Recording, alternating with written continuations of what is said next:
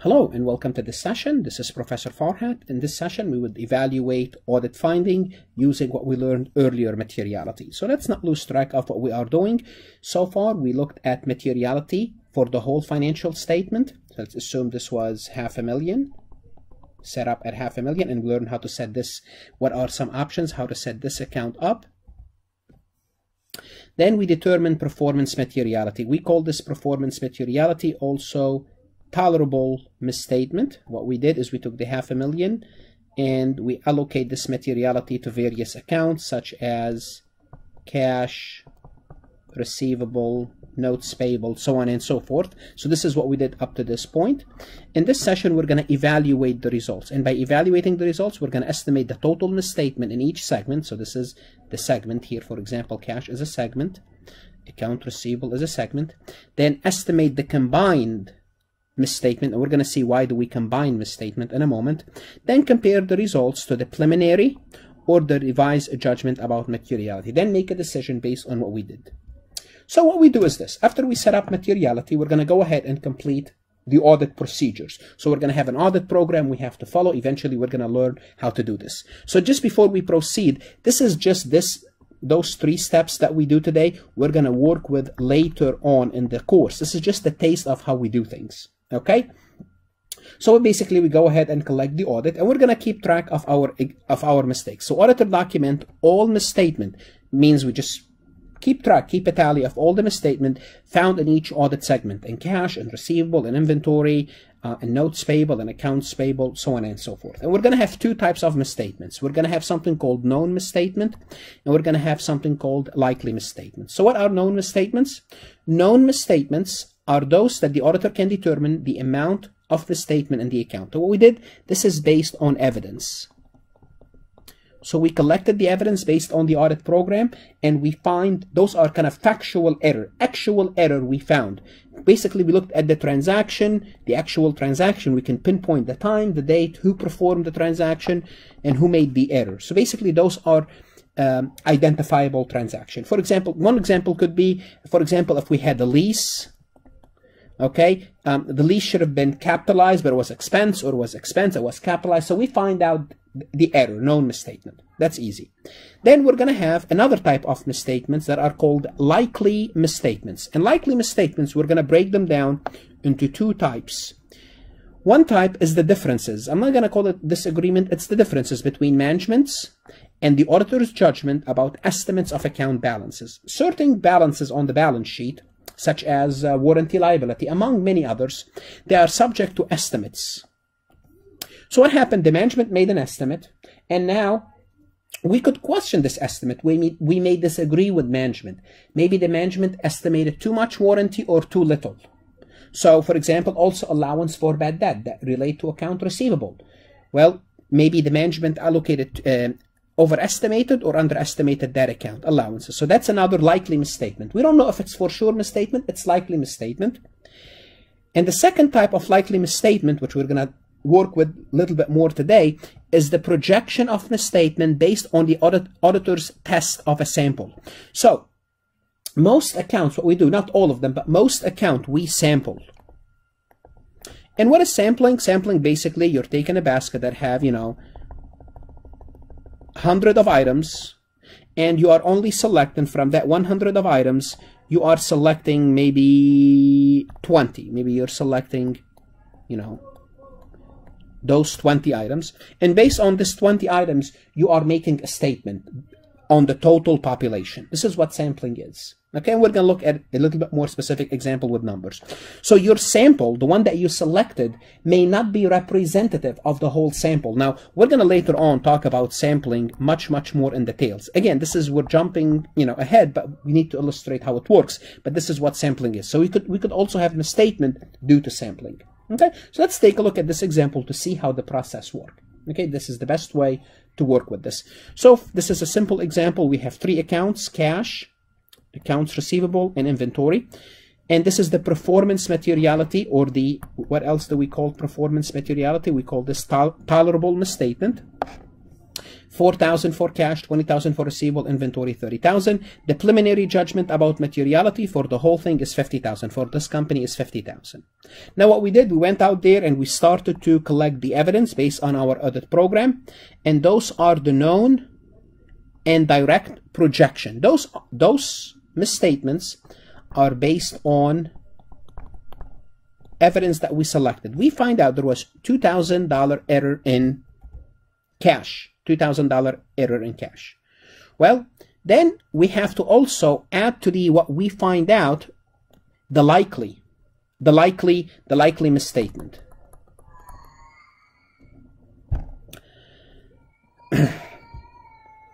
We're going to have to also add the likely misstatement of the error, and for cash we don't have any likely misstatement. And the reason is simple, because if you notice here, it says we audited 100% of cash. So that's why this number equal to 0. And the likely misstatement that we are considering in this example is allowance for sampling risk. So we are saying we might have made some mistakes.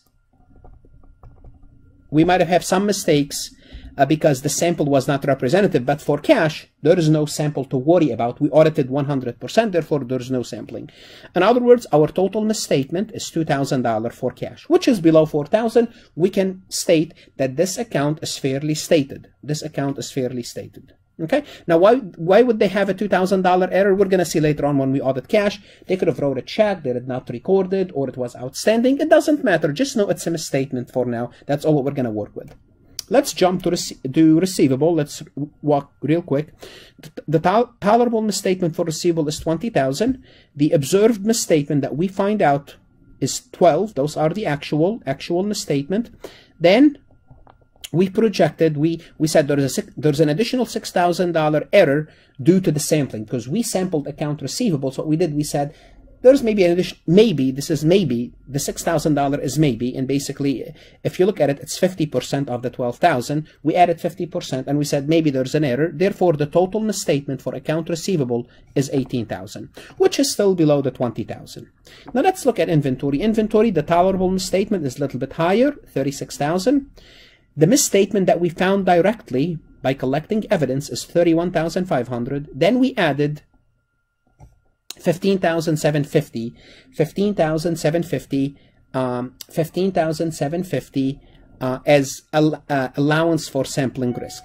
And if you notice, what we're doing is whatever actual error we found, notice what's happening with this auditor. Whatever they found, notice they found the 12,000 in account receivable. What they said is this: whatever we find, we're going to take whatever we find and multiply it by 50%, and that's going to be our allowance for sampling risk. In other words, we might have selected the wrong sample because of sampling error. So notice, if we take 31,500 times 0.5 will give us 15,750. 15,750. Okay? Now, so notice, inventory is overstated. Inventory is overstated. Why it's overstated? It's overstated because it's overstated or misstated, to be more specific, because the total misstatement that we find out is 47,250, 47,250, and we could only tolerate the tolerable misstatement. We can only tolerate 36,000. And the tolerable was 47,200. Okay. Now, because this is what they chose to do. They chose to use 50% of whatever we find, and this is the results. Okay. Now, bear in mind. So let's see how we came up with this figure, 31,500. 31,500. Let's assume the inventory, the total inventory, equal to 450,000. And here's what we did. We sampled. So we went to the inventory account and we sampled certain inventory items. And the total sample was 50,000. So of the 450,000 in inventory, so just let's take a look at this.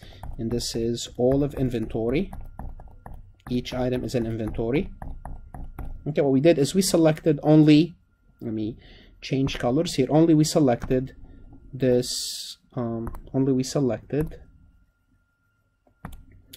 this item, this item, this item. It doesn't matter. Those items, we selected those items, and those items are equal to 50,000. So those items are equal to 50,000. This is the sample that we selected.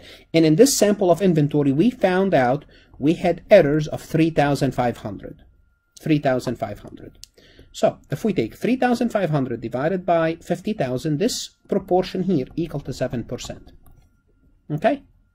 What we say, is, so if this sample, there's 70% in the sample of misstatement, we're going to take the 7% multiplied by the whole population equal to 31,500.